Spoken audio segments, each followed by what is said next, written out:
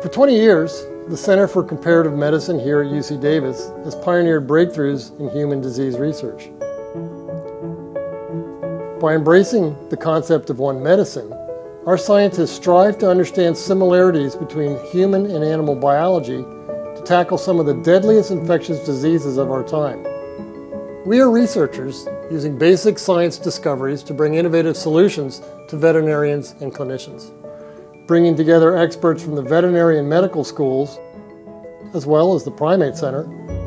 Our job is to learn something new every day, and we are passionate about passing this knowledge on to the next generation of scientists. We firmly believe that forging new paths to better health starts here at the research bench. The CCM is a unique center. The UC Davis campus is unusual in that it has a primate center, a vet school, and a medical school, all on the same campus. And the CCM is the one entity that connects all three of those things together.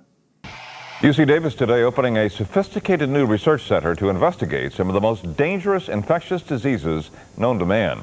In the 1980s, UC Davis took the opportunity to expand animal model research for human and animal diseases, bringing together a multidisciplinary team of basic and clinical scientists in the veterinary and medical schools to become one of the first NIH-funded Center for AIDS research.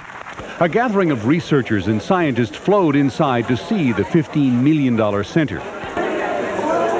Inside are 15 laboratories where experts will study and experiment with bacteria, fungi, viruses, and retroviruses that cause chronic and dangerous diseases.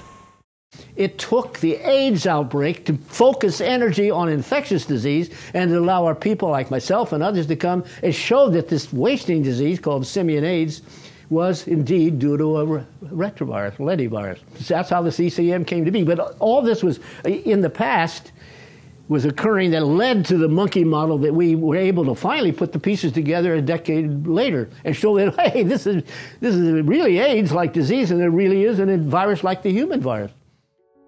This remarkable teamwork catalyzed the creation of the Center for Comparative Medicine. To date, this initiative has earned over $340 million of research funding, spawned 12 active research labs, and established one of the largest mouse biology programs in the world. 20 years later, we continue to advance immunology research and generate new insights into diseases like influenza, HIV, Zika, and Lyme disease. This knowledge is the foundation for the next generation of vaccines and therapeutics. The biggest impact that CCM has had has been expanding the universe of what we know about the interaction between pathogens and host. One of the biggest breakthroughs that scientists at CCM have found is a virus that infects many humans.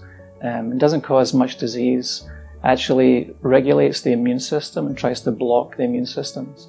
And that's incredibly important because what they found is if they take away this capability from the virus, then this virus can be used as a vaccine for other viruses. And so it's now been used and proposed, and it's in trials for a vaccine for HIV. The center has world-class faculty with highly distinctive careers and research interests in cutting-edge areas of immunology. They have synergistic and collaborative interactions with the California National Primate Center, which is adjacent to it.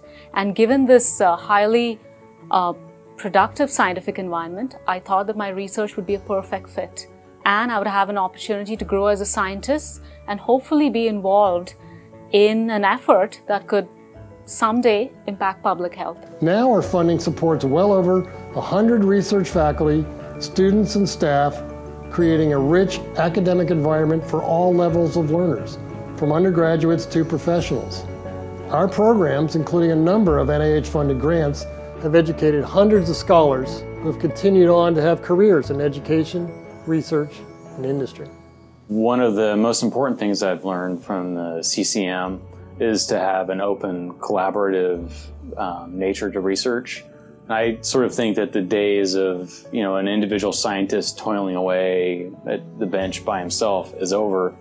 And, the CCM really emphasizes more of a collaborative approach. And so usually we start our day with a cup of coffee and we chat a little bit and catch up. And it really does feel like a family atmosphere here, which is unique.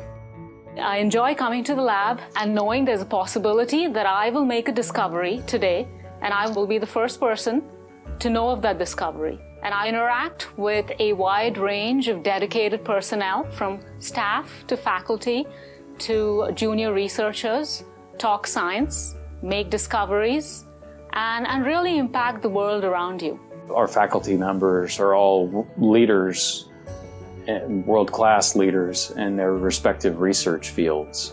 You know, we're exposed all the time to their approach to research, their experimental designs, how they think about science, how they approach their problems.